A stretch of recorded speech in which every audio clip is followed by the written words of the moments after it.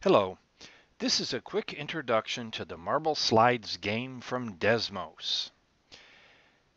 It says here in the description that this is a delightful and challenging activity. Click Launch to release some marbles which slide down the curve, through the stars, and off the edge of the screen. Here I am at Desmos.com. If you hit Launch Calculator, it does take you to the online graphing calculator. This is probably the best online graphing calculator that's free right now. It's really great.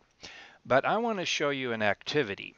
So if you go to the classroom activities, it'll take you to teacher.desmos.com. And these are activities that have been carefully designed from a pedagogical standpoint, a fun standpoint, and a mathematical standpoint by Desmos. And we're going to do MarbleSlides lines. By the way, if you like this game, there are some other versions with parabolas and periodics and so on.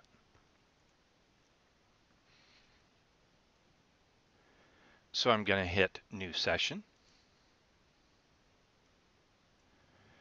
Then I'm going to click on the class code over here. Then hit Submit. And here's where you put in your name. And I'm going to let you do the first slide. The only slide I'm going to demonstrate is the second slide, which is this one. And over here we have the equation of the line. Of course, the negative 0.4 is the slope. 6 is the y-intercept. And this is the domain. This only goes up to x equals 4.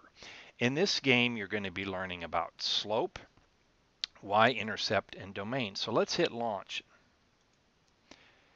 We did hit 2 of the stars, but unfortunately we did not hit the others. This has a nice physics component also. The directions are here: change one number in the row below to fix the marble slide. So I notice that I need to make my line a little longer. I need my line to come up to about right here. So I need to increase the x values that are shown. This is x equals 7. So I'm going to make this x equals 7 and hit launch and see if this works. And I have success.